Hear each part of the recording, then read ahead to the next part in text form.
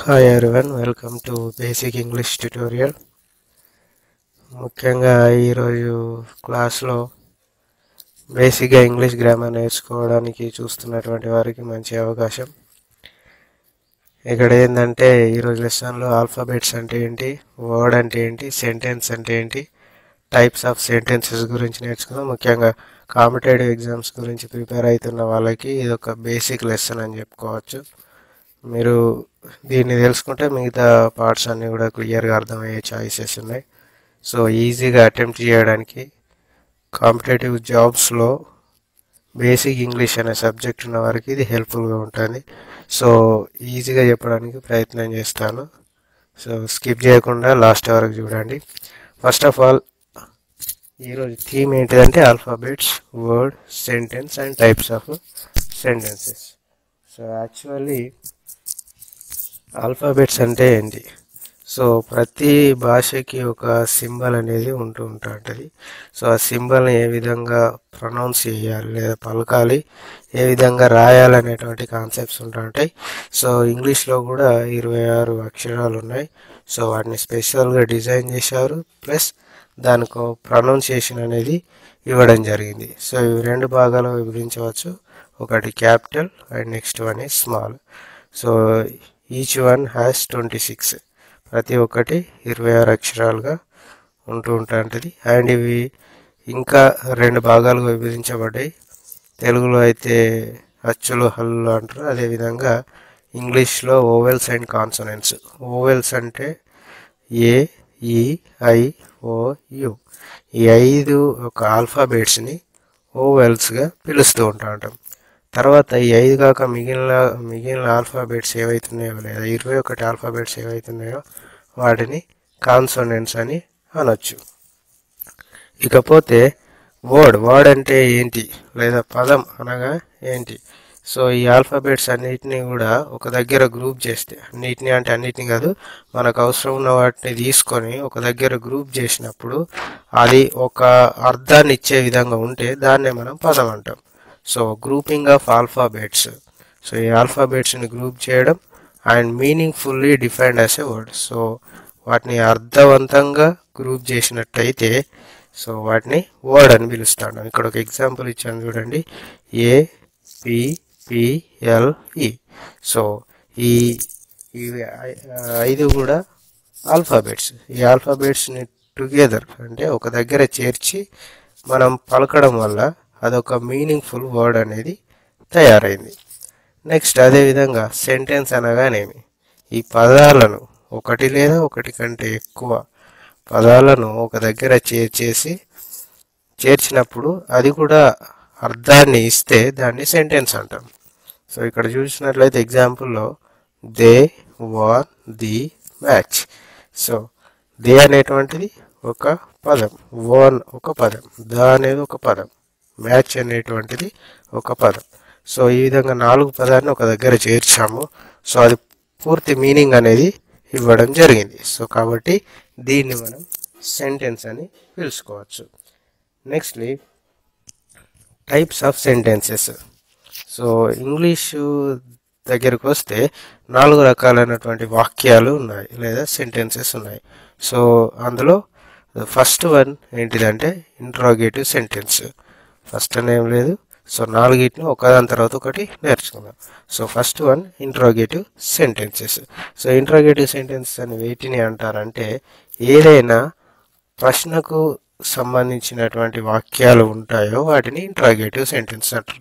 So police వాళ్ళు arrest చేసిన తర్వాత ఏం చెప్తారంటే ఇంట్రాగేషన్ చేస్తున్నాం అంటారు. ఇంట్రాగేషన్ మీన్స్ వాట్ అనగానేమి? జస్ట్ వాళ్ళు క్వశ్చన్స్ అడుగుతాంటారు, ఇలా ఆన్సర్స్ చెప్పాలి. సో అదేవిధంగా all the questioning forms of sentences are called interrogative sentences. So question ఫామ్లో ఉన్నటువంటి వాక్యాలన్నిటినీ కూడా మనం ఇంటరాగేటివ్ సెంటెన్సెస్ అని పిలుస్తాం. నెక్స్ట్కి వచ్చేస్తే ఇంపరేటివ్ సెంటెన్సెస్. ఇంపరేటివ్ సెంటెన్సెస్ అని వీటిని అంటారంటే ఏదైనా మనం సడన్గా ఆర్డర్ చేయడం కానీ లేదా ఏదైనా అవసరాన్ని బట్టి వేరే వాళ్ళని రిక్వెస్ట్ చేయడం కానీ లేదా మనం హై పొజిషన్లో ఉంటే కమాండ్ కూడా చేస్తూ ఉంటాం. సో ఈ విధంగా చేసేటప్పుడు మనం తయారు చేసినటువంటి వాక్యాలనే ఇంపరేటివ్ సెంటెన్సెస్ అంటాం. ఫర్ ఎగ్జాంపుల్ ఇక్కడ చూసినట్లయితే may I get in sir. So ప్రతి ఒక్క స్టూడెంట్ సార్ని అడుగుతాడు, అంటే ఇట్ ఈస్ ఏ రిక్వెస్ట్ పూర్వకంగా లోపలికి రావచ్చు అని అడుగుతాడు. So అదేమవుతుంది, imperative sentence. Get out of my class అనేది ఒక ఆర్డర్. సో కంపల్సరీగా ఆ ఆర్డర్ సార్ అన్నప్పుడు స్టూడెంట్ ఫాలో కావాలి. సో ఈ విధంగా ఆర్డర్స్ కానీ రిక్వెస్ట్ కానీ వాటిని మనం ఇంపరేటివ్ సెంటెన్సెస్ అనడం జరుగుతుంది. నెక్స్ట్ ద థర్డ్ సెంటెన్స్ ఏంటిది, అది ఎక్స్క్లమేటరీ సెంటెన్స్. సో ఈ సెంటెన్సెస్ ఎక్స్క్లమేటరీ సెంటెన్సెస్ అంటే ఏంటి అంటే, మనం ఏదైనా అందంగా కానీ ఏదైనా మనం షాక్కు గురయ్యేటువంటి సన్నివేశాలు చూసినప్పుడు కానీ విన్నప్పుడు కానీ మనం తయారు చేసేటువంటి వాక్యాలను ఎక్స్క్లమేటరీ సెంటెన్సెస్ అంటాను.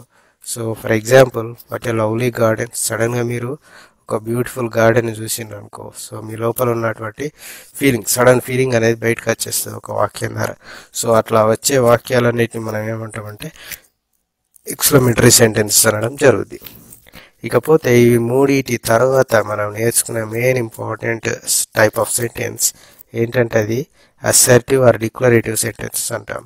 సో ఈ అసర్టివ్ డిక్లరేటివ్ సెంటెన్స్ అంటే ఏంటి అంటే, ఈ మూడు సెంటెన్సెస్ కాకుండా మిగతా సెంటెన్సెస్ అన్నీ కూడా అసర్టివ్ అండ్ డిక్లరేటివ్.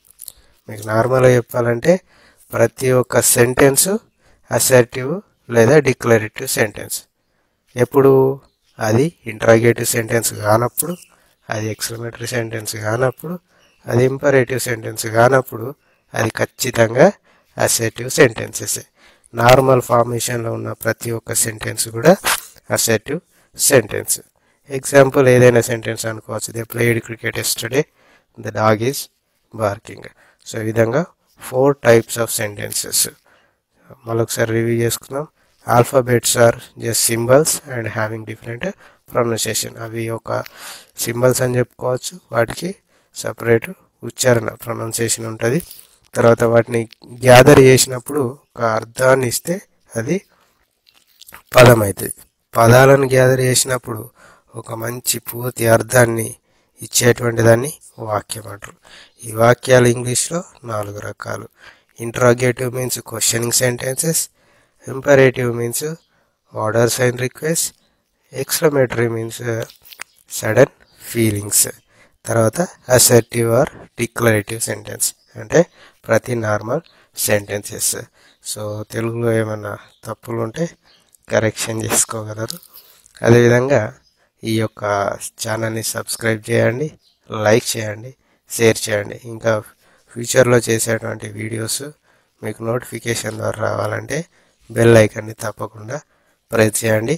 ప్రతి ఒక్క టాపిక్ క్లియర్గా మనం చూద్దాం. పార్ట్స్ ఆఫ్ స్పీచ్ తర్వాత టెన్సెస్ మీకు మ్యాక్సిమం ఈజీగా అర్థమయ్యే విధంగా నేను ట్రై చేయడం జరుగుతుంది. కాబట్టి తప్పకుండా ఈ బేసిక్ ఇంగ్లీష్ ట్యూటోరియల్ ఛానల్ని సబ్స్క్రైబ్ చేయడం మర్చిపోకండి. Thank you for watching. Thank you very much.